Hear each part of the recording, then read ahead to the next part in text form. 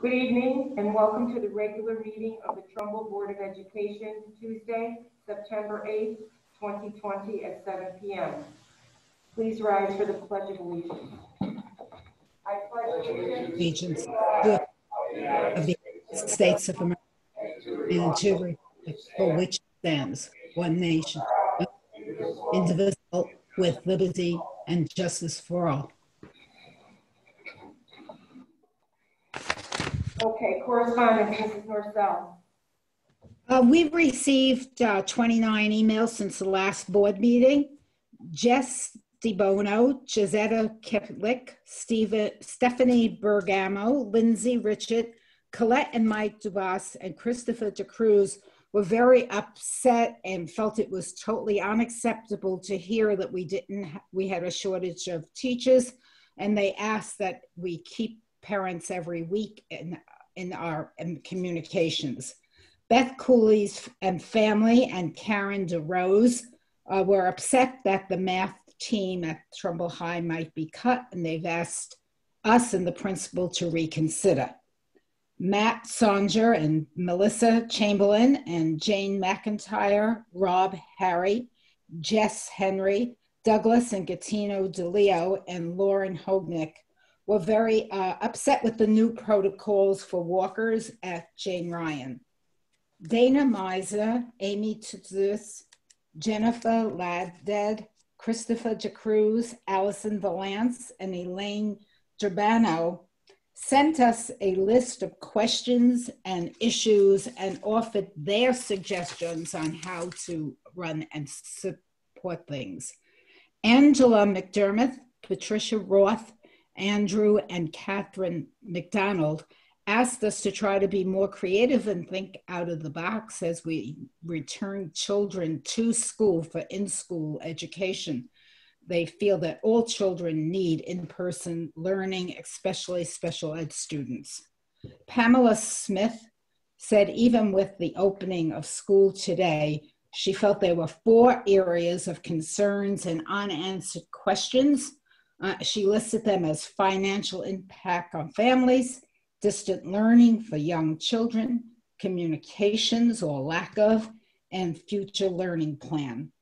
Michael Redgrave is requesting that he be able to start practice tomorrow night at 5:30 to 8 p.m. at the Hillcrest Pool for Trumbull Peaches. Now, I did receive at 4 o'clock today, and we usually don't take notices, but both of these emails were very positive and about our opening, so I felt the board and the public should hear them. Lisa Newland, and this is just an excerpt, said, "Congratulations on a successful opening for this complicated school year. I would just ask going forward that we keep up with our transparent communications.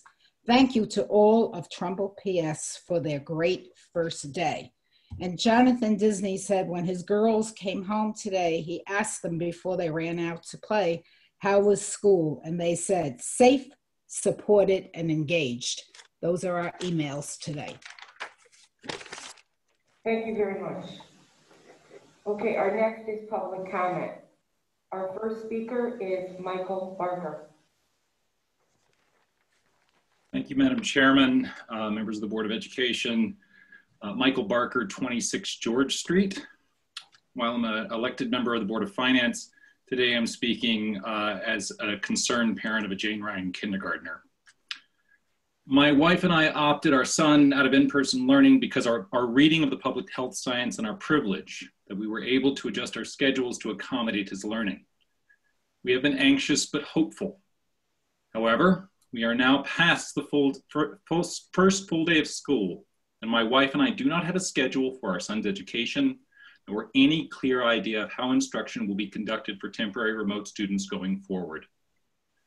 I took a half day off this morning because all we knew about the first day of school was that my son needed to appear on Google Meet at 8:50 a.m., that he had gym at 2 p.m., and that my wife had to go to work in New Haven. After a 10-minute meeting at 8:50 a.m., the teacher logged off, leaving the 6 temporary remote kindergarten households to ask reasonably, what are we supposed to do now until 2 p.m.? This despite dozens of emails from the superintendent, assistant superintendent, Jane Ryan principal, and my child's teacher, there has been a lot of correspondence and very little actual communication. Listen, I know this is hard. I know it's unprecedented. But if Trumbull Public Schools can't provide the 9% of elementary students who have opted into temporary remote learning with even a basic schedule for their day, then TPS has failed those students and their parents. If providing an option for temporary remote learning really means that the parents of these kids have committed to full-time temporary homeschooling, then TPS needs to say so. If it is truly an option, then the full option, including basic schedules and orientation, must be provided. The bare minimum should be knowing when he has to turn his webcam on more than a day in advance. This has been a very rough start for our temporary remote kids. You have the power to fix it. The fix is so simple. Communicate with us. Thank you. Thank you. Our next speaker is Denise Viola. Hello, Denise Viola, 5 Winhall Lane. I'm just taking this opportunity on behalf of myself, as well as many others that work in central office. I wanted to take this time to thank Mr. Iasagna for the wonderful job he has done as acting superintendent since January. As an employee, as well as a member of the community, I have seen the many challenges we have, all the work behind the scenes. His leadership, knowledge of the district, and strong experience have been Trumbull's asset during a time of many difficulties. Ralph, I wish you well and thank you for everything you have done. All the best. Thank you, Denise. Thank you, Denise. Okay. Our next is superintendent report. It's hard to follow that, but thank you, Ms. Stipinelli. But certainly 2 things. One, Mr. Barker, we will follow through on that, and although we won't respond to any discussions with regard to comments from the public, we will follow through, Jonathan and I, tomorrow with regard to the temporary remote learning. Denise, I'm overwhelmed by that, and I appreciate that. It's been a pleasure working with you and Lauren and everybody here in town. And when I came on board, there were a lot of challenges, but you know what? I am so glad I took this position. Everyone's been cooperative, supportive, hardworking, and it's a great way to end your career. And thank you for being you and for doing such an outstanding job with Lauren. I really appreciate that. As far as our report tonight, at the beginning of each school year, Trumbull High School selects 2 individuals to represent students in a myriad of events that happen in the district, particularly at Trumbull High School. I am pleased to announce that Jack Allen and Gabriella Biondi have been chosen, and in meeting with them, I believe they will be a true asset to this board. Both have joined us tonight on Zoom, and maybe we can have them introduce themselves. Gabriella, would you like to say a few words? Is Gabriella Biondi on?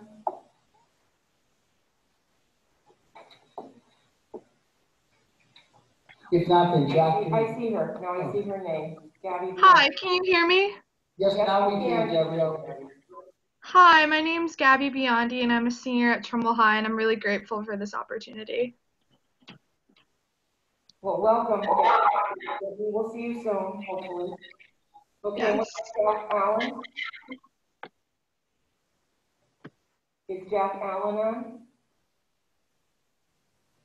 Well, we welcome Jack Allen also and hopefully meet you soon. Okay, thank you. Okay. Secondly, Betty Simcoe, our food service director, conveyed to me today, and this is a very important modification, that the state of Connecticut has approved giving free breakfast and lunches to any student in Trumbull Public Schools. Okay. This program, entitled SSO, Seamless Summer Option, was approved and received by Food Services late Friday night. This is a significant change from previous years and is projected that the monies to cover food costs will be forthcoming from the state of Connecticut. And third, as you probably have heard, By now, the CIAC has ruled that football will not be played in the fall season. And volleyball, however, will go on, but players must wear masks during play. It was a very difficult decision between the CIAC and the Department of Health. Any further modifications will certainly be shared with the board and the public. I'm gonna switch, yeah, turn yours off. Switch them out.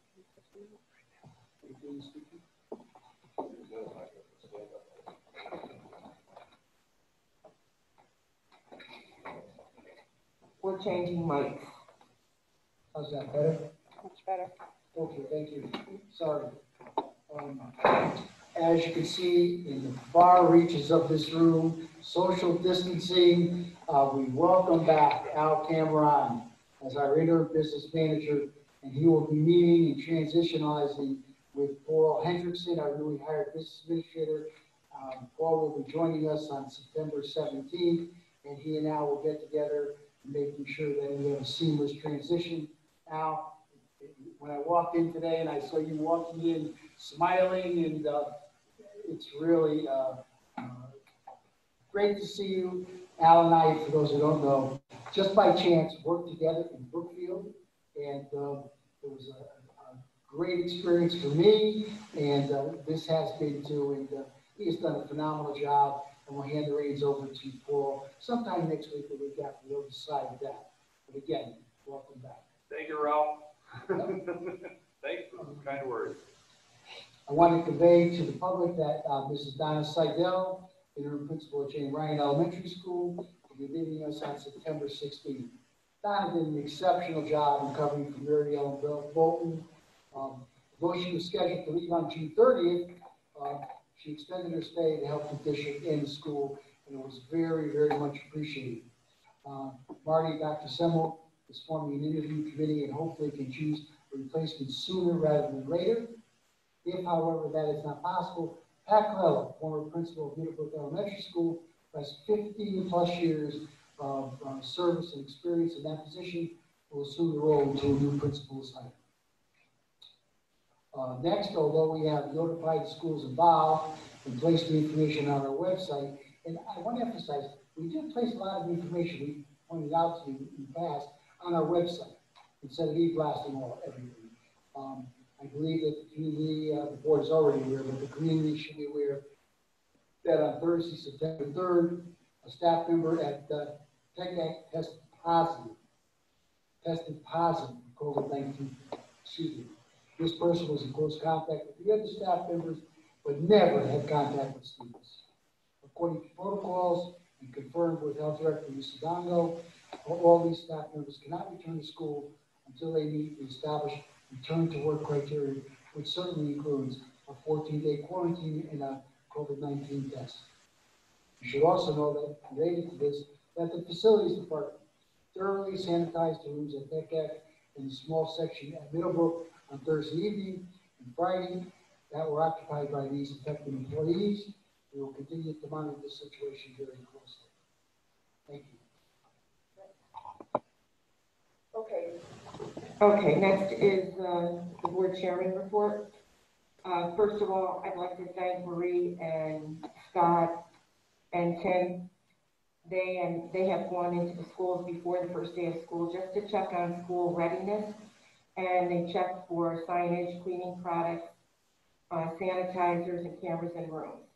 So we hit most of the schools. I also went, and we hit as many schools as we could during that week, and we spoke to the custodians that were there or the principals. So that was before. So we were happy. We saw some things weren't there, and we asked to be sure that they were there when the students entered, and they assured us that they would be. I'm sure today I went to Trumbull High School. I went to Hillcrest, and they both looked good. We had a little traffic issue, but that's something normal for Trumbull High. About 25 minutes of traffic I saw, but everything looked well as they came in. The buses were good. Kids came off the buses. Everybody had their masks on entering the school, so it looked good to me at Hillcrest and at the high school. And I went over to agri-science, same thing. Kids were coming from the high school, walking over to ag science and going into their classrooms. So it seemed like it went well. And I know that this morning, Mr. Petiti and Marie Petiti and Jackie Marcel went over to Madison and Frenchtown, and Mr. Ward went over to Booth Hill. So everyone checked in to different schools, and thank you all for doing that. Lucinda, we went to Tashua, and by the time we got to Frenchtown, they were already in school. So we went to Tashua and Madison. Okay. Okay, and now I'd like to say a few words about Mr. Isaga. Ralph, when you were asked to return to Trumbull Public Schools as an interim superintendent, you responded with a positive and energetic outlook. As you knew when you left it, it was a solid and well-functioning system.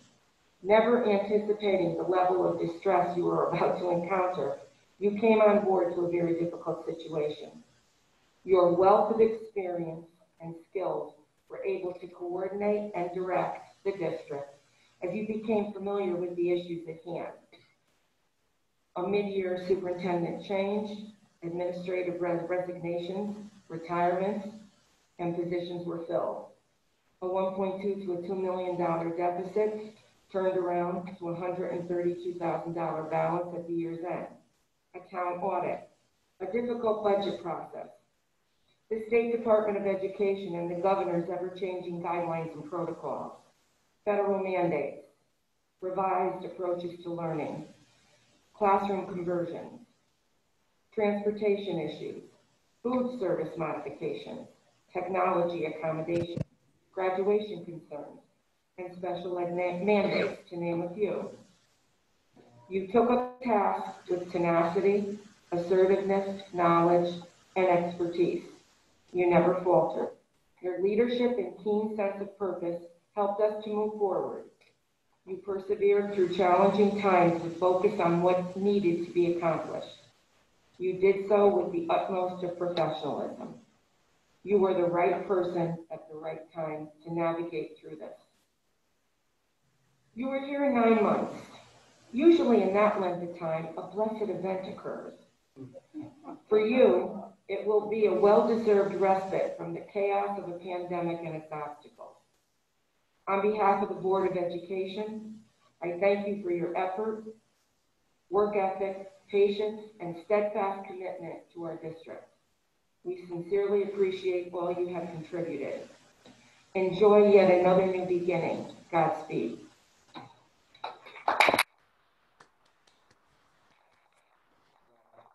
Okay, I was asked. Can I just say that I really appreciate that. I was humbled by it, and there was never a question in my mind on any of the days that I spent since January 7th that I loved coming to work. I loved working with the people I do, and particularly in this building, the teachers, administrators, secretaries, everybody, certified, non-certified, were phenomenal. They're working with me and cooperating and support venture, and we have certainly righted the ship, and it's only because of them, not because of me, but because of them working in partnership that we were able to move forward and be successful. And, your kind words are very, very much appreciated. Trumbull will always, and I think I said this when I first came on board, have a special place in my heart. I was here for 39 years as an assistant principal, director of personnel, assistant superintendent, and superintendent for 13 years. And I look back with so very, very many fond memories. And I thank you for your kind words, the whole board, the audience. Thank you. Thank you. You're welcome. Also, I would like to make a small announcement. Our first selectman, Vicki Tesoro, has requested to speak, so I told her she could speak during my board report time. So Vicki, if you're on, yes you are, there you are. You are able to speak, go right ahead. Thank you, Mrs. Timpanelli, and good evening, everybody who's on this virtual meeting and the audience that's watching. Good evening, Dr. Semmel, nice to see you again. And Mr. Hendrickson, we haven't met yet, but nice to see you as well. So just a few comments if I could, and I do appreciate the time. So I'd like to take a moment on behalf of the town of Trumbull to thank Ralph Iasagna for his service to our community. As we all know, the Trumbull Public School System is a treasure of our town. Many of the advances and programs that make our system special came under Ralph's leadership. He was and is a tireless defender of our education system. When he retired, he left a system that was the envy of many other communities. This would have been enough for many. Ralph could have continued to enjoy his well-earned retirement. However, when our system was in need, he was there. I cannot thank him enough for doing that for our schools. Think of this, he came on board with a business manager leaving and with a budget in crisis.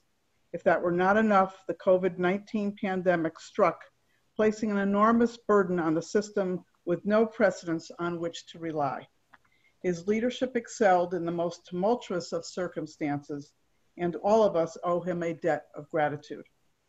On a personal note, I have enjoyed working with Ralph first as a PTA representative and later as an elected official. I will miss his insights and his guidance. The good news for him is that I promise that I will do nothing to disturb his retirement. Of course, you know what promises made by politicians are worth. Thank you, Ralph, from the bottom of my heart. As I said in a recent statement, I want to express my appreciation and gratitude to our teachers, administrators, and support staff as they return to school during these uncertain times.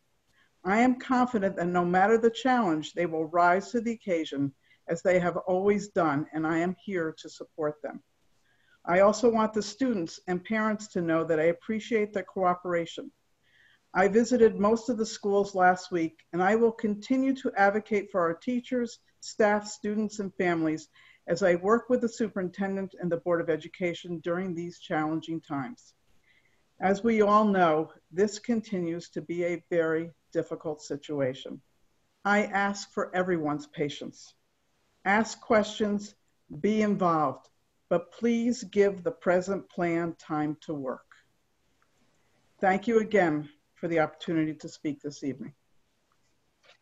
Thank you, Mrs. Tesoro. Thank you. Mr. Picknell, can I just say, thank you very, very much. We go back a long way. I remember when we used to meet on, I think it was Tuesdays, Mondays or Tuesdays with the PTA, and I had very, very fond memories, and I appreciate your support when I came back as the acting superintendent, and I certainly appreciate your kind and gracious comments to me.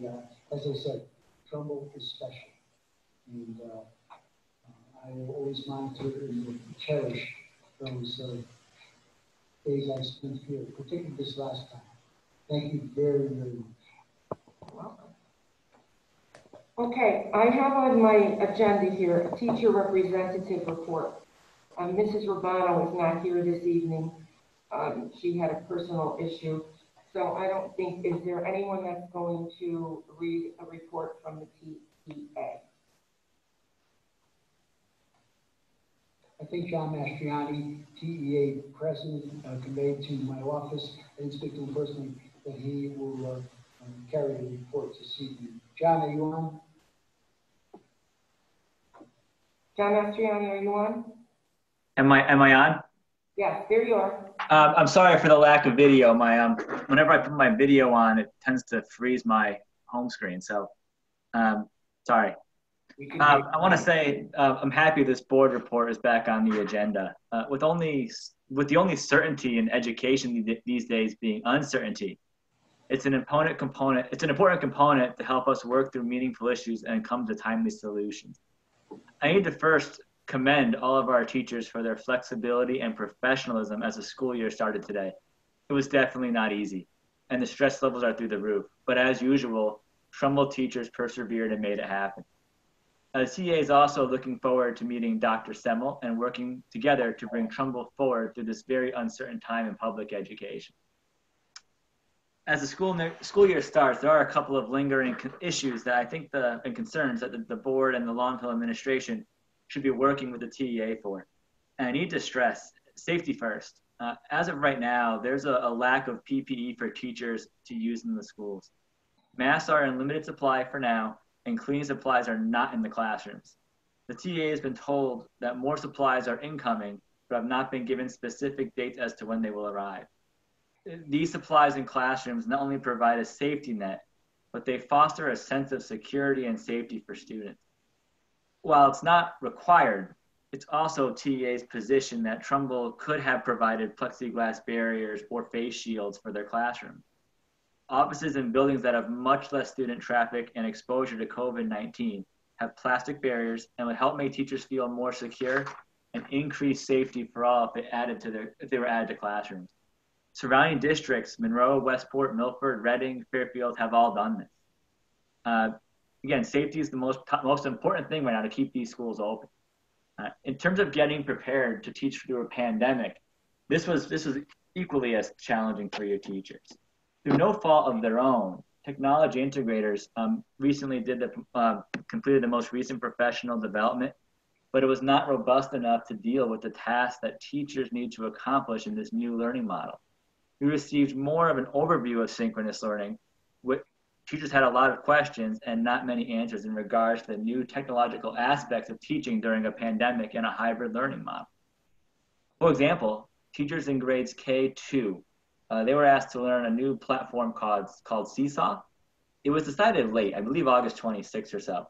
If it had been decided earlier, teachers would have had an option to try it over the summer when there was time. Now they're being asked to learn new software during a time when they're asking to learn so many other things, and there's much more important things to worry about. This follows a trend of placing these new initiatives on teachers with very little training or time to learn. There were a couple other delays that really hurt some of our classroom teachers before the school year started. There was a delay with the formation of special schedules at the elementary level. Up until Saturday, they were still deciding, and for specialists to go, still deciding which days and timings specialists are going to go into the buildings. This made it really hard for teachers of the academics in the elementary levels to plan their day without these schedules.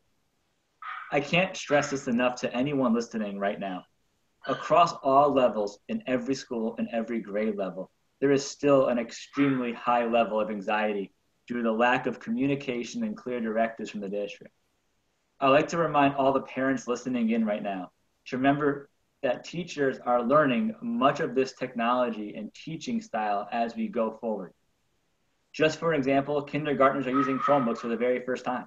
These teachers might not even know what their synchronous classroom is going to look like right away. It's going to take time to develop these practices, and it can't happen overnight. When you're watching your child's live stream, please keep in mind, until we get more comfortable, there's going to be some growing pains. I want to thank all of our TA members throughout the summer. They were fantastic. We sent out 2 surveys. They completed them in a timely manner, and they did so in large numbers. That's a good thing. That gives us the numbers that we need to advocate properly, and we can have meaningful discussions like we've been having. And I need to clarify this last thing because it's been under my skin for the past 2 weeks. I'm sorry. It's the TA's position that we were not the ones responsible for communicating the reopening plan to teachers as suggested. In fact, if I did communicate the reopening plan that was suggested at the last Board of Ed meeting, I would have had to rescind my communication because the plan was changed behind closed doors once it left subcommittee. And it would have made it very awkward for me to have to bring that back. So on that note, thank you for bringing us the report back. I think it's important that we have these dialogues. We're trying to do the right thing for the kids of this town, and it's important to talk to do that. So thank you. Thank you. Excuse me, Mr. Goodman, can I just say a brief response? Okay. We have had many conversations with John, who I respect, particularly as his position as TEA president, okay, and with Herman Jones, and one of the other affiliates from the TA on several occasions.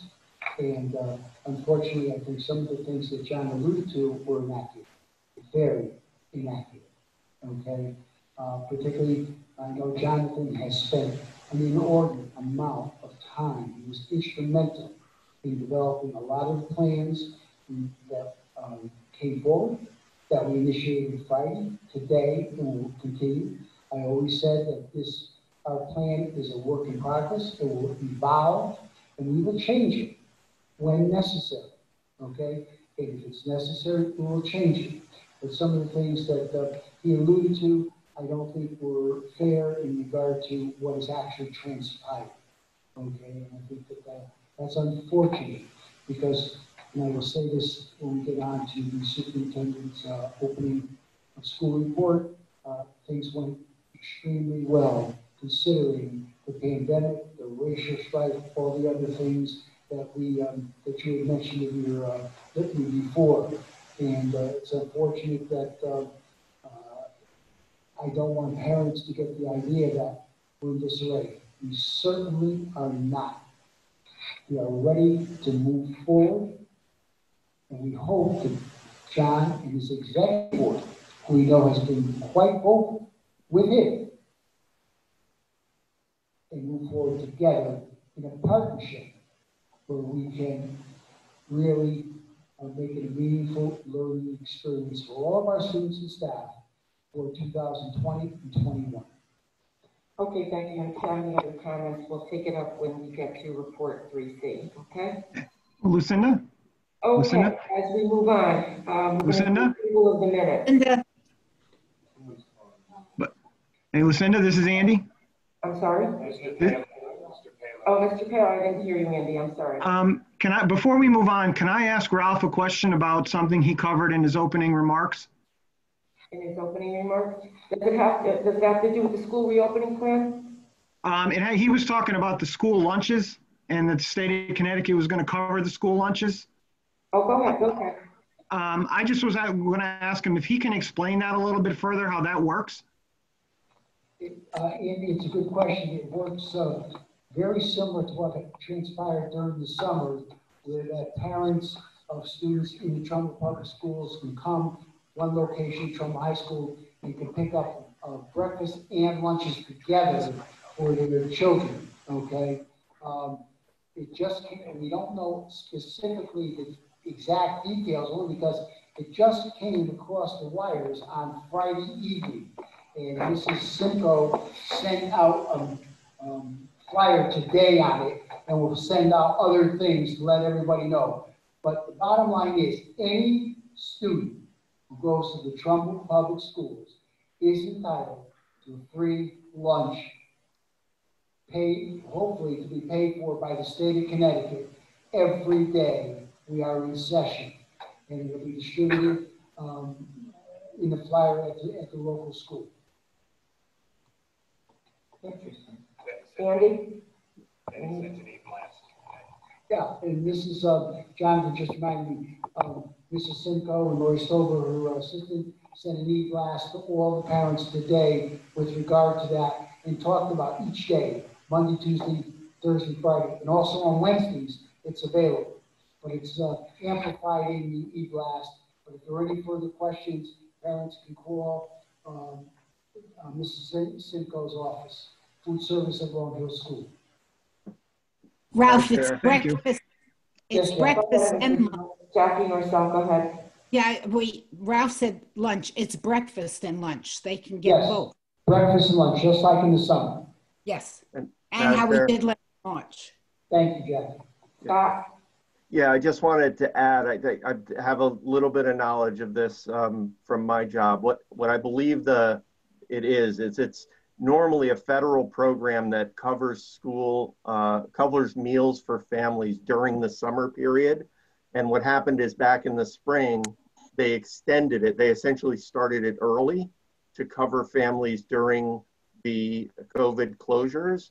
And then the decision that was made last week is that they will extend it through the fall and up until December 31st, I think. So it's essentially an existing program that covers lunches during the summer that the federal government has expanded on either end. Thank you. Okay, if we have any other questions on the lunch program, we'll put it on the agenda next time around so that we can have an update and have a discussion. I'm sure Betty would be happy to join the board and share it. Our only concern, her major concern, promises made by federal government sometimes don't come to fruition. This is a very expensive venture, providing breakfast and lunch to all students. I mean, just think about it. We have 7,000 students. Okay. Well, like I said, we'll put it on as an agenda item and then someone can give us an update at the next meeting. Okay, the next one is approval of the minutes, the regular meeting of 8/25/2020. So I'll make a motion. Of the regular meeting from 8/25/2020. I need a second. Second, Jackie. Second from Mr. Ward. Any questions on that? Okay. Madam Chair, Scott, I just, question. I communicated with Elaine before the meeting. I just would like the record to show that John Morello was present and answered questions and provided information during the school reopening plan section. Okay, Elaine, do you have that? Yes, we'll add that. Okay, thank you. Okay, I will take the vote. Okay, Mr. Gallo? I'm in favor. Okay, Mrs. Timpanelli in favor, Mrs. Petiti? In favor. Mr. Ward? Yes, in favor. Mr. Kerr? Yes, in favor. Mrs. Norcell? Yes, in favor. And Mr. Kayla? In favor. Thank you. Okay, our next, I need a motion for the next. Okay, so I'm going to make a motion to amend. So I'm making a motion for the amended minutes of January 6, 2020. I need a second. I second. Okay. Any questions? Okay, and we'll take the vote. Mr. Gallo? I'm in favor. Lieutenant Timpanelli in favor. Mrs. Petiti? In favor. Mr. Ward? Yes, in favor. Mr. Kerr? Yes, in favor. Mrs. Norcell? Yes, in favor. Okay, and Mr. Palo, we're going to abstain because you weren't there, okay? Correct. Okay, thank you. Okay, moving on. Personnel, Mr. Isagna. Okay, the board is asked to approve the 2 resignations of some staff members. I would certainly appreciate all of their efforts. Okay, I make a motion to accept the retiring of the following 2 employees. So Diana Guerra, who was a technology integration specialist at Hillcrest Middle School since August 2014. She would be retiring effective January 5th, 2021. And Kirk Schultz, social studies teacher at Trumbull High School since November 2004, retiring effective November 2nd, 2020. I need a second. I'll second that, Lucinda Jackie. I'll second. Would anyone like to say a few words about any one of these people that they may know? Dr. Budd? Yes, I do want to say a few words about both Ms. Guerra and Mr. Schultz. Ms. Guerra was here in front of the board just last year, and you might remember that she was instrumental in leading the digital citizenship efforts in her role as a technology integrator at Hillcrest Middle School, and she has really promoted that. We wish her all the best in her retirement, very well deserved. And the same is true, that last comment, for Mr. Schultz. Mr. Schultz is a leader in the social studies department. He is not only a great team player, but he teaches a range of social studies classes, including our AP Economics course, one of the main teachers of that course. And he came into teaching as a second career, and he did that after a career in law enforcement. So he expanded his skills in helping others by bringing that into the classroom. So both Ms. Guerra and Mr. Schultz will be deeply missed by the Trumbull Public Schools. Thank you. Okay, and I would like to say something about Mr. Schultz. I worked with Mr. Schultz at Trumbull High School. He is a kind and intelligent man and a gentleman. And it's a sin that we won't be seeing him anymore because he was wonderful. The kids loved him. He did a great job teaching AP Econ. So I wish him all the best, and may your retirement be a very, very happy, healthy one. Anyone else? Okay, I'm going to take the vote. Mr. Gallo? I am in favor. Okay, next one, Lieutenant Timpanelli in favor. Marie Petiti? In favor. Michael Ward? Yes, in favor. Scott Kerr? Yes, in favor. Jackie Norcell? Yes, in favor. Andy Palo? In favor. Thank you, that's unanimous. Thank you. Okay, our next report is the school reopening plan. Mr. Isagna. Thank you. I commented briefly on some aspects of this, and I'll try to keep this concise. since the end of the 2019-20 school year. The district has been preparing for a reopening plan, given the immediate challenges, particularly with the COVID-19 and pandemic and social and racial strife across the country. The board and community should be immensely proud of the perseverance and commitment of its staff. A successful reopening was no easy or sure task, but with everyone working together, certified and non-certified. I want to emphasize that. Certified and non-certified. We accomplished much in a very short time. You know, June 30th, we had July and August, and we started in September. That's a quick turnaround. And every department excelled, particularly our facilities department, who had the PPEs in place. We have a sufficient number of PPEs. They're not in each school, but there are sufficient numbers in each school. But we have at the storage lockers the rest of the backup that we can disseminate quickly. John Morello has done a phenomenal job with regard to that. And although we may not have everything that other districts have, they don't have what we have. Okay, you can't compare districts. Previous speaker mentioned about the plexiglass. Well, we have some plexiglass where teachers wanted them at the end of their desk so they can meet one-on-one with students. Not every class has plexiglass. Teachers didn't want them at that time. Some districts have it, but other districts don't have the extra custodial staff for sanitization that we do. So, you know, we've met all the requirements, all the health and wellness requirements, especially. The parents should really know that we're all set with regard to that based on the input from Lucy Bongo, health director, Lynn Steinberg, who's the nursing supervisor, and Megan, who's the EMS. Okay, fire marshal, but EMS.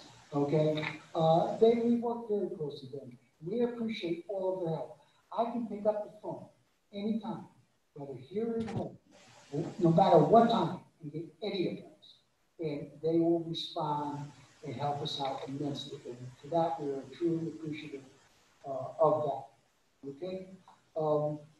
With regard to today's opening, went relatively very, very well. There were, you know, there's always going to be glitches, normal glitches. We had a couple buses that may have been overcrowded. Dawn is still here working on that, and we'll be on 2 buses tomorrow. I think we're almost Middlebrook, and you know, Booth Hill is checking on that. So, you know, we follow up whenever we hear things. Some of the things that John mentioned, Mastriani, we will follow up on. Okay, it just doesn't go in one ear and not the other. And we're going to check on what Michael Barker mentioned to us with regard to the temporary remote learning. But it was quite successful. Food service and technology went well. Okay. A superintendent's worst scenario is when you wake up and you're going to work at 7 o'clock in the morning, you get a phone call. Frenchtown's power is out. And that's what happened this morning. They have no phone, they have no Wi-Fi. Well, what happened? Jeff Hackett sent 2 of his technicians directly there, and within a half hour, they found what was the problem with the card. It just burnt out, and we're ready to go. So, you know, really, when you look at the total picture, Trumbull is very fortunate to have the people working for it that we do.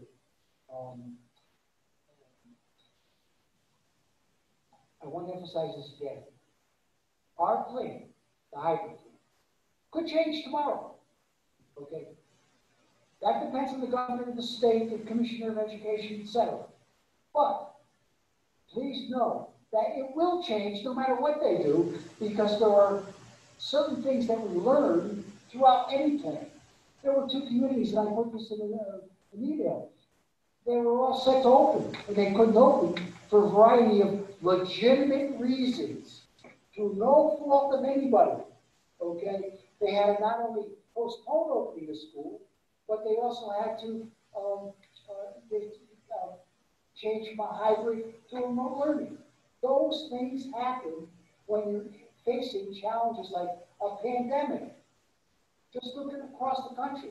And it's not, you know, somebody wrote a letter and said, oh, we don't have enough teachers. Do you know that all certified positions have been filled except 2, which is phenomenal. During a regular school year, we have more. That's because of personnel, HR. They've done a great, phenomenal job. Mary Konechny, Joanne Prokowski, and every division head has done that. And it's because of those people that we're in a good stead right now. But we're going to adapt to changes as they come up. And we're always going to do that. And Marty, Dr. Semmel and I have talked about that. We've transitioned. We've done spoke at length. He's well aware of topics. And I think that he will be an asset to the district. Okay. Okay, what I'd like to know, if anyone has a question on the reopening plan, now's the time to ask it. Anyone wants to know anything about anything that Ralph can answer? No? Sure? Okay. I have a, yeah, I guess I could ask a question. I was curious about what the overall decision or guidance is to the schools regarding after school activities that aren't sports, clubs and that kind of thing. As you know, the sports have been canceled for the fall season. Last 2 were football, which is definitely have been deleted from the program. Volleyball, as long as the participants wear masks when playing. Schools are open until 6, elementary schools are open until 6 p.m. Activities can't take place then. After 6 o'clock, they will be shifted to the 2 middle schools and the high school. We have extra custodial help, and we can handle that.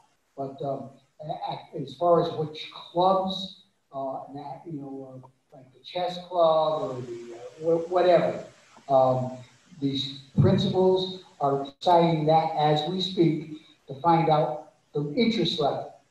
If you only have 3 or 4 students want to be involved in the chess club, that probably will not run. Okay, but if you have 15, it's going to run, and they're going to make that decision themselves. That's a school-based decision because they know their students and the enrollment numbers.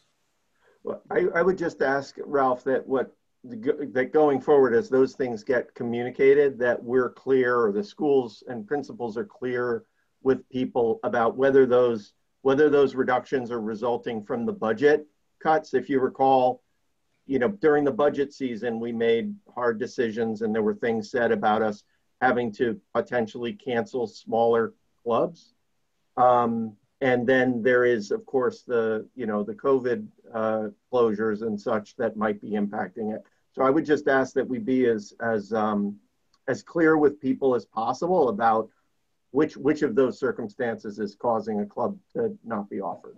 Yeah, Scott, your point's well taken. I would say off the top of my head right now, it's mainly because of not only the COVID, but also cleaning, okay? Cleaning the buildings. It's partly, though, it's a budgetary thing, but mainly it's the COVID/cleaning of the buildings to make sure that they are all set for the students when they return the next day. Ralph, can I just ask, you talked all about school-based activities. At the PTA meeting today, they talked about having enrichment after school. Is that allowed? Will we keep the cohort? Jackie, is allowed up until 6 p.m., after which, if they have let's say a bingo night, that would have to be the 2 middle schools and the high school, or the high school. And they would. All right, so if it's after school, if it's after school, will they keep the cohorts separated? They usually do something after school. Jackie, can you repeat that? We didn't hear you. Jackie, please repeat that. Would they keep the cohorts still separate? Let me repeat it. Repeat that, please. Yeah, after school, if the PTA have, running or painting, will they keep the cohorts separate? Or will it be like it used to be after school, Tuesday, anybody come? I think it would be like it used to be, but I will double check. Jonathan, you know that? Because what happens is you're not going to get a full complement of students wanting, let's say I use chess club, but if you keep the cohorts, you may only have 2 from each cohort, whereas if you combine them, you have 6. So that's a good question. We'll follow through on it. Yeah, that was my understanding. The question that came up this morning was that they, the PTSA president had a email from you, Ralph, I think, that said that no PTA activities could happen after school, and that the question was, does that include enrichment? And people assumed that you were saying no because we couldn't have people from cohort B coming into the building on cohort A day, right? So if they need to change their enrichment so that it is, split up into the same cohorts as the instruction, then we just need to tell them that. Right. Yeah, well, Scott, we'll follow through on it, but I don't remember mentioning anything in an email about cohorts. In fact, I whispered to Tim when you mentioned it about the cohort, what does Scott mean by cohorts? But we'll check with the principals tomorrow. But last week we had a meeting and we disseminated this information like I just did. But again, we will follow through on that promise. Okay. Yeah, Ralph, also just follow through because TLC was under the impression that they could not mix the cohorts. And well, that would be a decision, Jackie, and I'll check with Ken McCabe. We talk once every week or 2. That would be a decision he would have to make because that's one of the reasons why we went to 6, because that's when he closes up. But we'll make sure we touch bases with Ken. Right. Thank you. I have just one more thing to add, and I think that Jonathan is actually going to cover this when Dr. Budd comes in and speaks, but it's a little bit about the 10 to 11% of the remote learners. And, I know that there has been some changes made to what we originally thought how that 10% would be addressed. So I'm looking forward to hearing some of that, and I know that Jonathan, you said that you might illuminate a little bit of that when you did this next piece. So I'm gonna leave that for you. Anyone else with a question? No? Okay. Okay, we're going to move on to the next report, which is the 2020-2021 planning update student enrollment. Dr. Budd. Thank you, and Ms. Marina has a presentation to present to the public. I'll just wait till that comes up. Board members have a hard copy of it.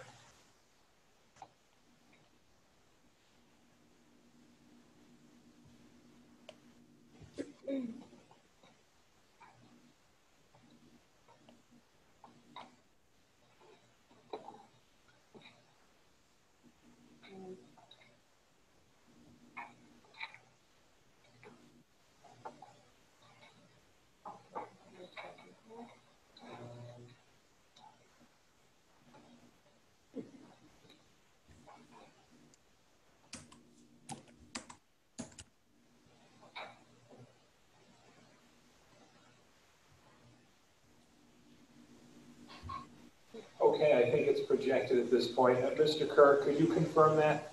Yes, it's up. Yes. Thank you. So I would want to say first that this enrollment report represents the really strong work of the board in helping to support the district over the past 2 months when we've given the regular updates. We have made really good decisions at the K-5 level first about staffing of classrooms as we saw the trends move. So I will just briefly highlight each school, but I have included on this presentation the average class size based on the enrolled students. These are today's numbers and the scheduled sections. So Booth Hill is sitting today with 489 students over 25 sections. You see the average class size is there. Daniels Farm, which has our largest enrollment at the moment, is 523 students spread over 26 classes. Frenchtown is at 512 students, the second largest of our elementary schools. They're spread over 26 classes. And you might remember that 2 weeks ago, Ralph and I mentioned to you that grade 4 might trip over into another section, which it did shortly after that meeting. So they have 4 sections there and have 26 sections total. Jane Ryan at 405 students has 22 sections. Middlebrook, our 3rd largest school, is at 509 students spread across 26 sections. And Tashua, 403 students spread over 20 students. So if you look at the entire K-5 summary enrollment report, you'll see that we have a little over 2,800 students in K-5 sitting today, over 145 sections. That's an increase of 3 sections from the number that we had last school year. And you see the average class sizes across the district there, which I will say, speaking comparatively to other districts, position Trumbull very competitively as far as our elementary class size. As a note to the board, since the August 25th meeting, we did add that 1 additional grade 4 Frenchtown class. And as promised, we did increase specialist assignments in art, music, and physical education K-5. The largest one there in art was assigned to Tech Ed. We talked about that in the budget process, and that related to an overall increase in instructional minutes from 45 to 60 minutes in K-5 art classes. If you then will see the official, although small, detail there. I would just say that there are some influx and outflux of these classes over the first few days of school, because we sometimes have students who are on this roster who do not report for one reason or another, and we follow up. And we also have students in the enrollment process. We actually still have at the K-5 level in the enrollment process 39 students. And so if you look at the K-5 summary year to year, you'll see that today, as compared to the last day of school in June, we're just down 38 students, but I totally expect when you see the official state numbers that are used based on the October 1st enrollment, that we will meet the standard of where we were last year. Then we have the slide on the secondary enrollment, grades 6 to 12. As we predicted, the largest increase there is at Trumbull High School, which is up 42 students from where we ended last year. The middle schools have a slight decrease because of a large 8th grade that exited. We have 70 fewer students right now secondary, but you will see the updated numbers at the first October board meeting, and we do see some moves in here as well. So the total K-12 summary year to year is reflected on the next slide. We are just short 118 of where we left last year, and we typically present you a final enrollment update at the first October board meeting, and that's what the state uses for its figures from the October 1st count. And then speaking both to the comment by Mr. Barker in public comment and also to Mr. Gallo's comment, the last slide you'll see is a summary of where we are for students in temporary remote learning. So these are students whose parents have chosen that they will learn at home all 5 days. So the concept is a typical student in the hybrid phase is in school 2 days and learning from home all the other 3. Students in temporary remote learning are learning from home all 5, but they're part of the classroom count. They're included in the numbers that you just saw for every classroom, and they are, if you will, dialing into the classroom on Monday, Tuesday, Thursday, Friday, just like the 50% of students who are home on either pair of those days. So as we work to have the best schedules and clearly communicate them to the 50% of students who are at home on those days, the same is communicated to the temporary remote learners, because I would say, in essence, the general reason most parents have decided to keep their students home all 5 days is based on their own health and safety concerns, perhaps through family members that live in the household that they may not want their students going out to an environment and bringing things back into the home. You see the percentage numbers here. I would predict by the end of this week, this will probably be closer to 15%. We actually have some students who did not report today and others who will not report Thursday whose parents are choosing this option but haven't officially notified us yet. We find that out through the attendance tracking process. You will see it is a little bit lower at grades 9 to 12, but still over 10% there. So in the end, it actually ends up being rather consistent with the early survey we did of parents that suggested about 15% of them might keep their children home. We want these students to get the same strong education as if they were in the building, and their schedule to reflect the same courses and the same teacher assignments that they would have if they were in the school. Now, Dr. Blood, that's a change from what our original plan was, right? And our original plan was to kind of have a little separate cohort for that group, and they were going to be educated by staff members who are also home on remote learning, right? But can you maybe illuminate us a little bit on that and explain, you know, why we made the change?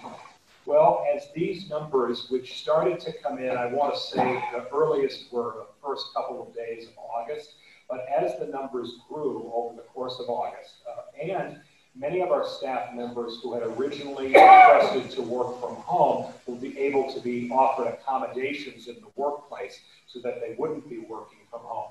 We had an increasing number of these students and a decreasing number of teachers who were going to work from home. In addition, we had to look at the certification areas of those teachers, and they did not match the profile of the students. So it became not only logistically the only thing to do, but also it matched what many parents were asking for temporary remote learners, that let's say at the elementary school context, that they be able to participate with the same second grade teacher that they would have had, because ultimately the goal is, we can't predict a pandemic, but that we'll all be back at some point, and these students will be back in that second grade class. So for both the logistical reasons as well as responding to where parents were talking about, we knew we had to make some changes. We were in a few weeks ago over 150 requests for this per day, and the number of teachers we had working remotely didn't keep pace. Finally, I would just add there was not going to be any feasible way for the district to hire 30 or 40 more teachers to teach these students. A neighboring community near us made a different choice and decided to reassign a couple of days before school started all students and teachers, remove the temporary remote learners from the class rosters, and remove existing teachers from classrooms and reassign them for temporary remote learning.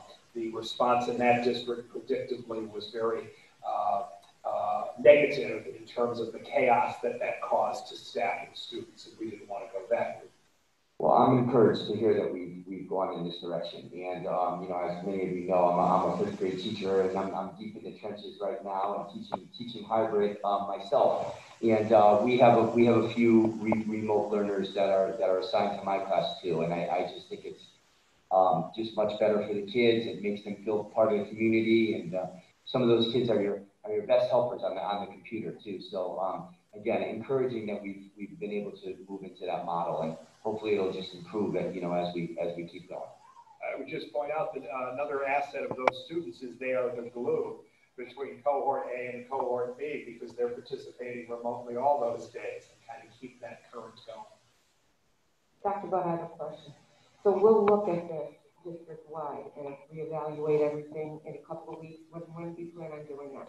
Looking at it in 2 weeks, 3 weeks? I would anticipate from the emails we've received today that you're going to see two things happen, and actually they even each other out if today's numbers are accurate. You're going to have, as I said, some students who parents opt for temporary remote learning just today or tomorrow. But we also have parents who emailed last night or this morning and said, actually, I thought I'd keep my child home all 5 days, but they want to go, and I feel confident in the district. So today we've been removing as many students from temporary remote learning as we've been adding them. However, I want to say that sensitive to parents and families' health and safety concerns, someone can opt into temporary remote learning at any time. The state just today gave us an exceptionally lengthy document about tracking attendance for different types of learners, and we'll be implementing that over the next few days as well. But we'll have an update for the board, I would think, at the next September meeting to show you where the numbers are then. Okay, thank you. All right, does anyone else Dr. have? Bud? Yes, Mr. Chair. Yeah, Madam Chair? Yeah. Oh, sorry, Scott. I saw you with your hand up. You want to go That's first? okay. You sure? go first. Okay, thank you. Since the budget was set, and now that these numbers have fleshed out and are somewhat accurate, how many teacher positions have been added since that point in time, since the budget was set? Well, how many teacher positions have been added? I prefer to give the more exact answer, Mr. Palo, at the next meeting, because it is complicated in this sense that we have had to add a number of long-term substitute positions to compensate in the classroom for teachers both who are working from home and who have taken FMLA leave. So it's not a precise number I'm able to give tonight. I can tell you that the number of certified teachers we have hired over the past, over the summer is over 40. But many of those are going into positions that have been left unpaid while somebody is absent from them. So if we can get you that information at the next meeting, I'd be more comfortable with that. Great. Thank you very much. That's great. Thanks. I think 42 is the number that sticks with me, but we want to be accurate, and we'll get back to you on that, Andy. Scott? Yeah, first of all, just to follow up on Andy's question, I just want to say, I think what he's getting at is over the last several meetings, we've increased the number of sections and we've had to add teachers. This goes back to the question I asked a few weeks ago about can we look at that relative to what was budgeted, right? It's just basically knowing where we are relative to the budget that we approved. That's what I think we're going to do. Yes, and what we've been able to say, and I think what I suspect you're wanting even more specificity on, is that the budget for many of these positions that have been added was in reserve for negotiations. And with Mr. Cameron back this week, we'll be able to drill down into that and give you more specificity about it. Yeah, excellent. The instructional question that I... Oh, I'm sorry. Scott, go ahead. You're talking at the same time, so say what you want to say.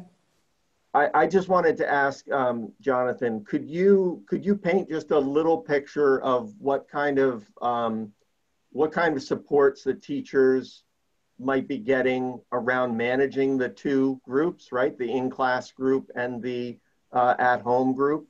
Like, how does that coordination, like some of the disconnect that Mr. Barker described, like what are we putting in place to try to prevent that? Well, I was in classrooms today. I'll speak at the elementary level since that was the level that was focused on.